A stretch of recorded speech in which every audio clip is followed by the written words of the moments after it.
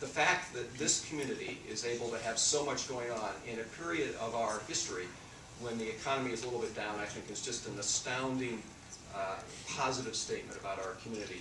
Now, let me overlay on all of that one other factor that you surely know about, and that is there is a huge debate going on, probably as I speak, in the legislature about looking for ways to reduce the amount of taxation on commercial property.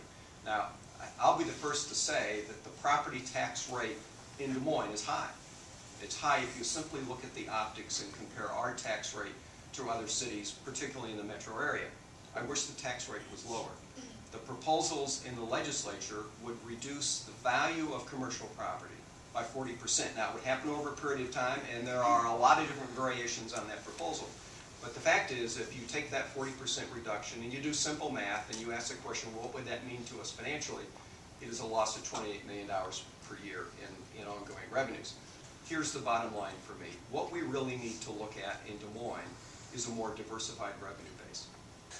As Mr. Clark pointed out in the presentation today, we've got challenges for the city from the standpoint of funding, making sure that the city's services are adequately funded throughout the area. There's a lot of growth going on throughout our city in a time when, it's not easy to have growth, so we should be very proud of what we have going here.